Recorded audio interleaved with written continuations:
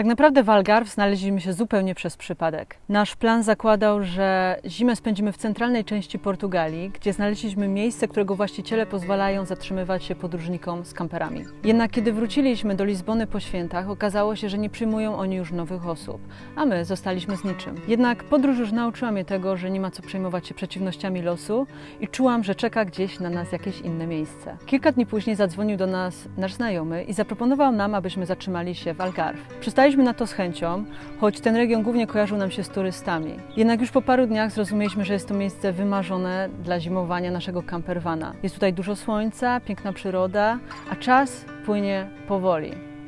I właśnie takie Algarve, taką Portugalię chcielibyśmy Wam dzisiaj pokazać, w duchu slow life. Samą Portugalię już trochę poznaliśmy i zdążyliśmy pokochać. Są tego główne 4 powody: słońce, mili ludzie, holiday, dobre jedzenie i dobre wino. Po pobycie w Algarve doszły do tego jeszcze 2 czynniki: ocean i przyroda.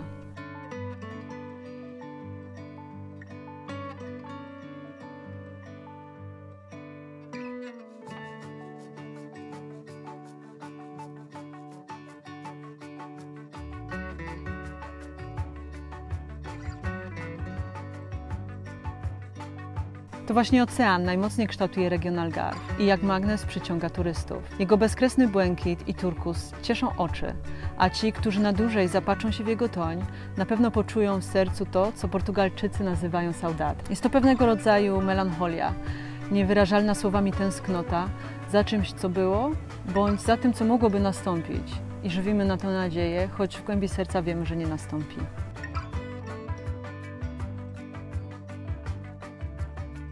Za czym tęsknią Portugalczycy? Wiele osób twierdzi, że za czasami, kiedy ich kraj był potęgą, kiedy to właśnie z tych ziem wyruszali, by odkrywać nowe, nieznane lądy, kiedy zakładali nowe kolonie, a stamtąd przywozili tutaj skarby. W całej Portugalii po dziś dzień znajdziemy pamiątki i symbole tamtych czasów. Współcześnie Algarve zachęca nas, przybyszy z zewnątrz, do odkrywania swoich tajemnic oraz pięknych zakątków. Wystarczy, że wypłyniemy łódką w morze, bądź nawet wyjdziemy na spacer na plażę. Linia brzegowa Algarve to unikatowy na skalę europejską obszar, który tworzą żółte klify, fantazyjnie ukształtowane przez żywioły, wiatr i wodę. Tak wyglądają te klify. Wow. O ja. I tu się właśnie przez wiatr i wodę tworzą się takie jaskinie. Wow. O, patrzcie. Popatrzcie tylko. Czuję się jak odkrywca nowych lądów. Wow, niesamowite. Właśnie w nich znajdziemy wiele tuneli, przejść i jaskiń, które idealnie nadają się do eksplorowania, bądź są pięknymi obiektami fotografii. Pomiędzy klifami znajdziemy małe lub większe piaszczyste plaże, a wiele z nich zasługuje na miano rajskich.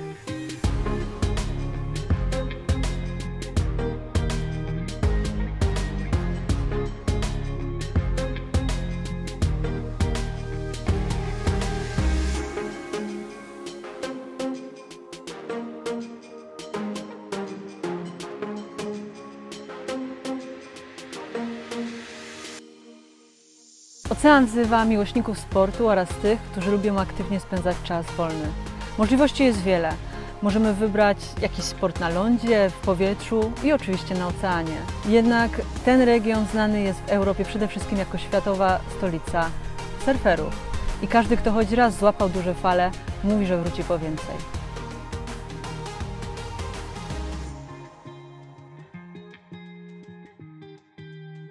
Ocean skrywa w sobie wiele tajemnic i skarby. Karmi nas, a miejscowym pozwala na utrzymanie. Co dzień można zobaczyć rybaków wypływających na otwarte wody, bądź tych, którzy znajdują się na klifach i zarzucają swoje wędki i sieci, a także osoby, które szukają to, co mielizna ma do zaoferowania. Ryby i owoce morza są głównym składnikiem wielu potraw z tradycyjną kataplaną na czele. Powstaje kataplana.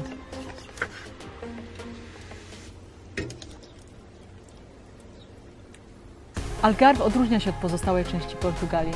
Jest to spowodowane przede wszystkim ukształtowaniem terenu, który od północy zamykają niewysokie góry.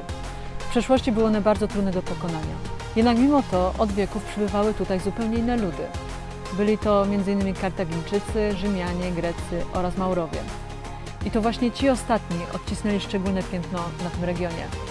Już sama nazwa Algarve wskazuje na arabskie pochodzenie i dosłownie z tego języka oznacza krainę na zachód. Jednak to w architekturze znajdziemy najwięcej smaczków i detali wskazujących na czasy panowania Maurów. Najlepszym tego przykładem są kominy. I choć jest to kwestia sporna, legenda i podania mówią, że w czasach rekonkwisty, kiedy europejscy królowie przywracali tę ziemię na powrót Europie, miejscowym ludom dali ultimatum. Możecie zostać, ale przechodzicie na chrześcijaństwo, bądź wracacie do siebie.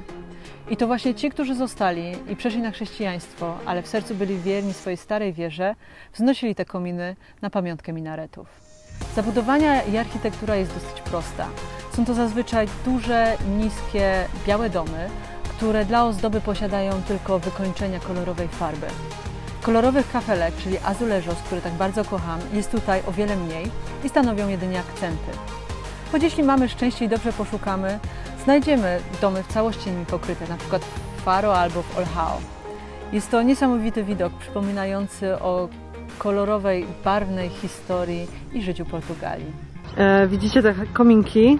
Bardzo charakterystyczne, choć nie są takie kształtne. I w ogóle zauważcie, że całe te domki, ich balkony mają takie lekko owalne kształty. I to jest właśnie też bardzo charakterystyczne dla Algarve, że nie ma takich kantów, tylko często są właśnie takimi opływowymi kształtami wykończone. Czas płynie tutaj wolno i wszyscy mają go pod dostatkiem. My jako przybysze z zewnątrz musieliśmy się do tego przyzwyczaić i tego nauczyć, że we wczesnych godzinach południowych nie załatwimy nic. Portugalczycy mają wtedy przerwę obiadową i jest to dla nich świętość. Także większość warsztatów i część sklepów jest po prostu zamknięta. Z drugiej strony, kiedy w końcu znaleźliśmy się w sklepie, niczym niezwykłym jest, jeśli jeden klient obsługiwany jest pół godziny, a sprawy urzędowe podobno potrafią ciągnąć się tygodniami. Jednak ma to swój urok i Portugalczycy uczą nas o tym, o czym teraz przypomina nam modne hasło mindfulness, czyli o tym, żeby po prostu być. Usiąść na ławce, zapatrzyć się na przechodniów, porozmawiać z przyjaciółmi albo cieszyć się smakiem małej czarnej kawy. To jest najważniejsze miejsce wszędzie, w całej Portugalii kawiarnia to jest najważniejsze miejsce. Tutaj kupiłam malutkie espressa, malutkie ciasteczka, bolo, śniadanko zrobione.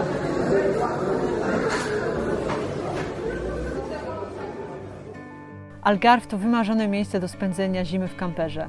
Dni są ciepłe i długie, a przyroda właśnie budzi się do życia. Trawa jest wiecznie zielona, kwiaty są kolorowe, a zewsząd słychać śpiew ptaków. Jednym z naszych ulubionych widoków były bociany, których jest tutaj naprawdę dużo. W całym regionie co kawałek znajdziemy większe lub mniejsze parkingi. Część z nich jest asfaltowa, część z nich to miejsca dzikie. Ze wszystkich możemy korzystać. Pod dostatkiem jest również kampingów dla tych, którzy potrzebują więcej wygody. Jeśli zdecydujemy się na miejsce wzdłuż linii brzegowej, możemy nacieszyć oczy widokiem na ocean, lepszym niż w niejednym hotelu. Nie brakuje również punktów, gdzie można zaczerpnąć świeżą wodę, wylać wodę szarą, zrobić pranie oraz zakupy. I choć wiele osób mówi, że Algarve zaprzedało swoją duszę turystom, my możemy powiedzieć tylko jedno. Szukajcie, a znajdziecie.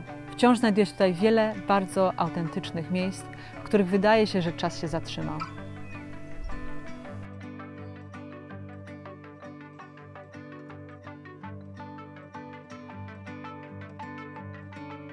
Algarve i Portugalczycy ugościli nas w wspaniały sposób.